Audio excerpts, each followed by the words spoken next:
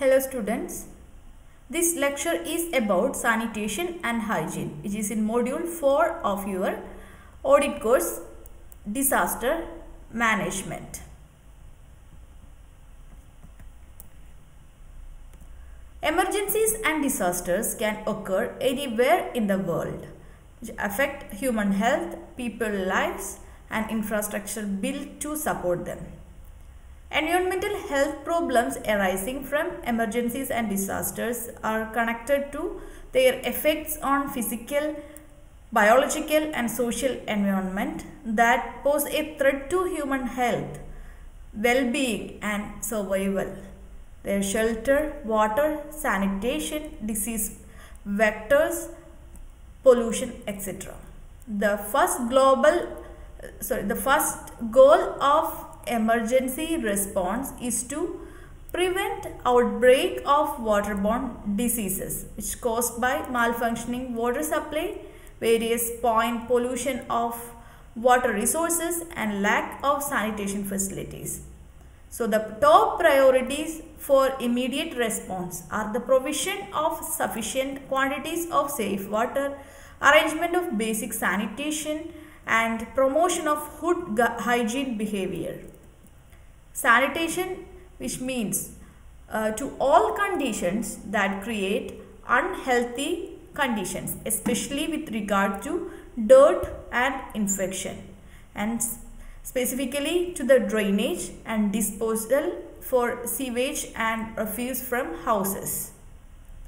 The WHO defines sanitation as the means of collecting and disposing of excreta and community liquid waste in a hygienic way so as not to endanger the health of individuals and the community as a whole. So the basic objective of all sanitation programs should be disposal of human excreta and community wastages without endangering the public life. So disasters worsen the already inadequate sanitation situation. Certain specific measures must be adopted to improve the sanitation condition and to check any spread of epidemic in the aftermath of the disaster like flood, cyclone, earthquake, etc. So this lecture deals with the available sanitation means and how to improve hygienic and sanitary conditions in the emergency situation.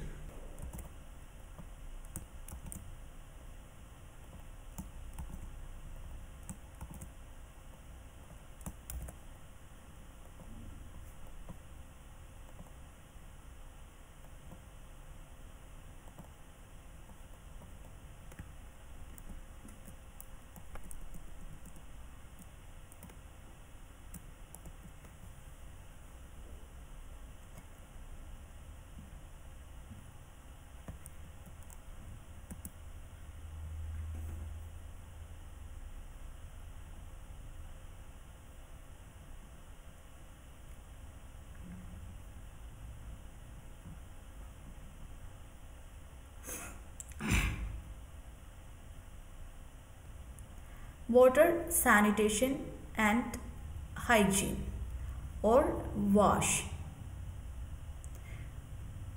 The principle of WASH are of tremendous concern in everyday life but can be highlighted during an emergency or disaster. With systems potentially damaged, access to water can be quite limited. Sanitation often comes to the forefront when displaced persons live in camp and especially in an overcrowded situation. So the main objective of WASH programs in disaster is to reduce fecal-oral transmission of disease and exposure to disease-bearing vectors. The provision of WASH in healthcare facilities in emergencies is essential to protect human health and prevent outbreak.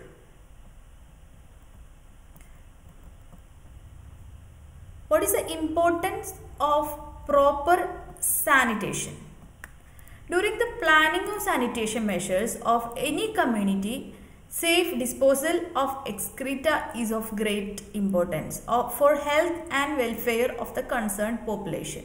Sanitation is the highest priority for the local government over the years now to ensure basic health of the communities.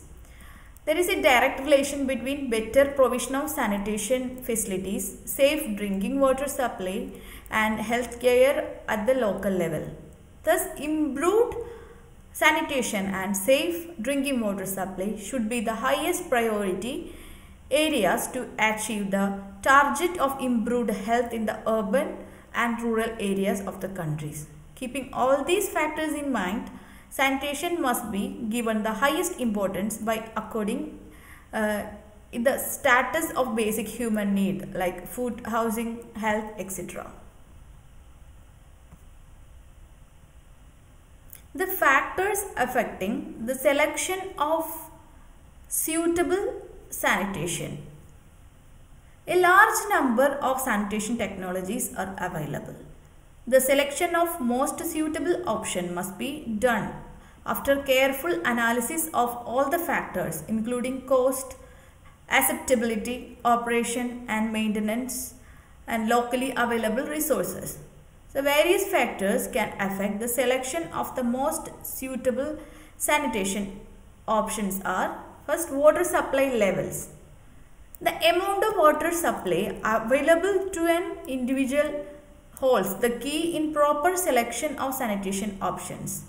Options like the ventilated improved pit, VIP latrines are available where no water is required except for toilet hygiene.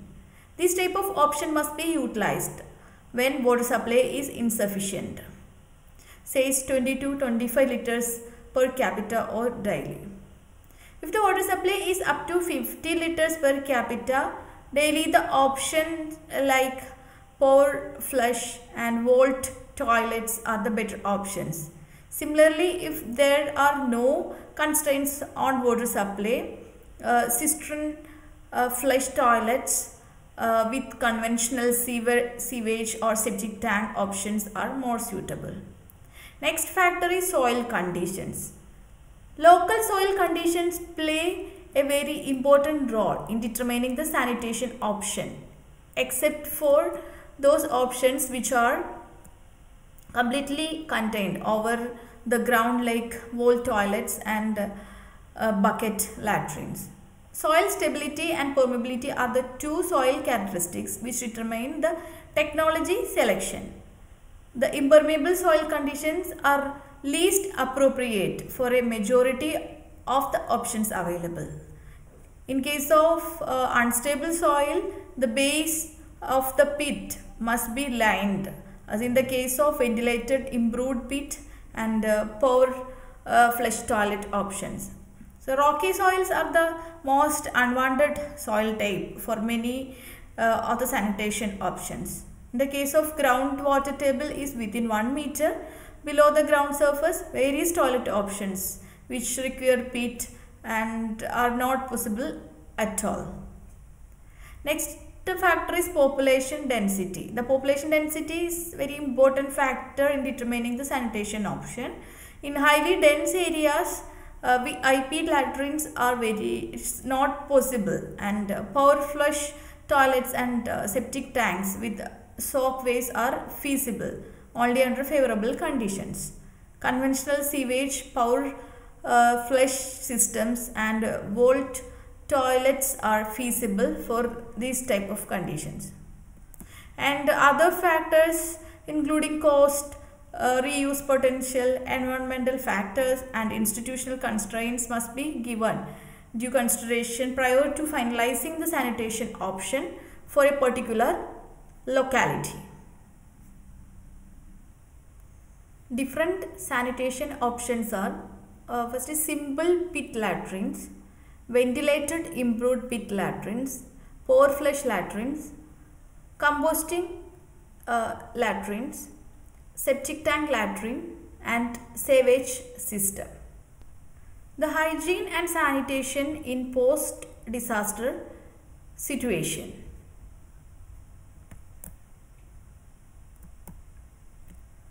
Communicable disease or epidemics need not occur in the post-disaster situation unless large number of people are evacuated or displaced from their homes and placed in the crowded and insanitary camps. The sanitary deficiency in these camps may expose the inhabitants of the camps to serious health hazard during their stay over there. So the proper disposal of excreta and solid waste and vector control are of primary importance and require immediate attention. Some of the hygiene ways of managing public conveniences in post-disaster situation are: first is excreta disposal.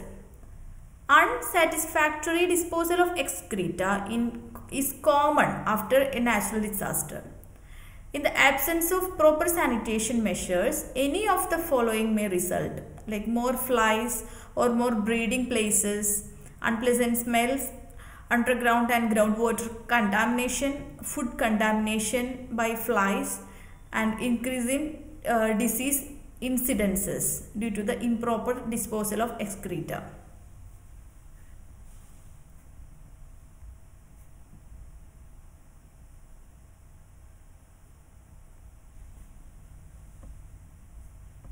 The existing sewage system and treatment plant may be put out of service due to the natural disaster.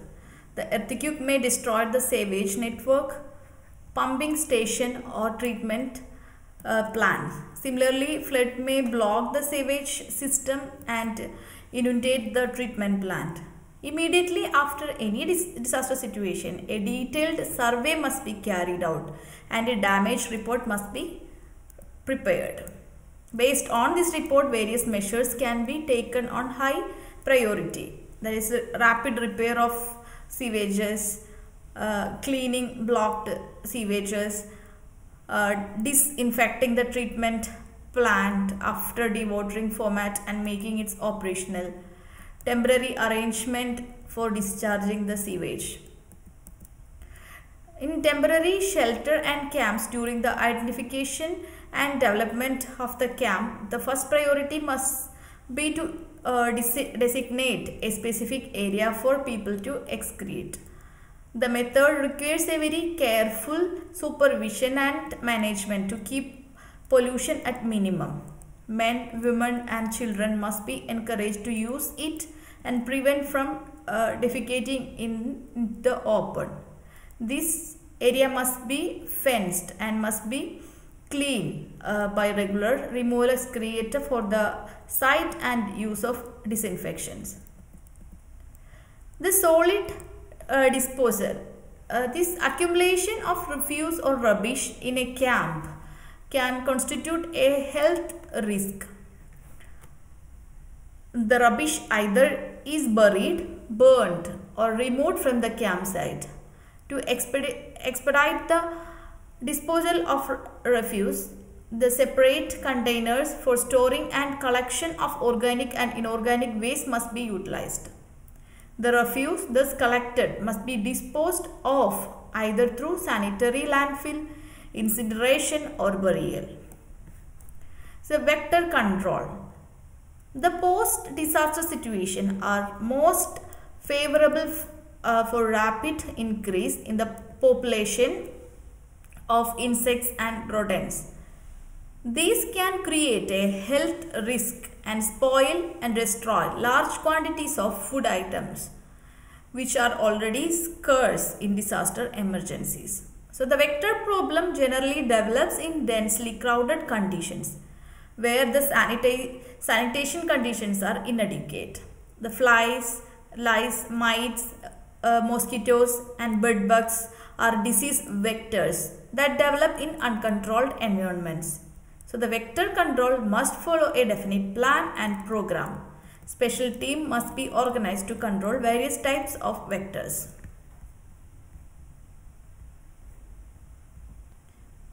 Water and sanitation for emergency shelters includes: assess immediate population needs and available supply, protect upstream water supplies and wells, and treat all surface water as polluted. Pump supplies to storage tanks to be used as a basis for a more developed distribution system. Provide basic collection, storage and treatment facility for protected sources. Prevent indiscriminate defecation through rapid provision of facilities. Provide safe disposal of excreta and refuse, controlling rodents and pests. Integrate hygiene promotion within the community. Consider foundations for long-term infrastructure and ensure their implementation will not be impeded in the future. In particular, ensure continued safety of local water resources which may be scarce. So the hygiene and sanitation assume great importance in health management in disaster situations. Sanitation can be described as the means of collecting and disposing of excreta and community waste in a hygienic way, keeping in mind the different areas, their water supply levels, soil condition and population density. A proper planning of sanitary system should be done. Adopting any sanitation option should be gated by these conditions, as this will greatly minimize the problem of epidemics during or after the disasters. However, when the existing sanitation system gets disrupted, rapid repair should be done and temporary arrangements for discharging sewage should be made. Adequate precaution and sanitary measures should be taken in the temporary shelters and relief camps. These are the references. Thank you for listening.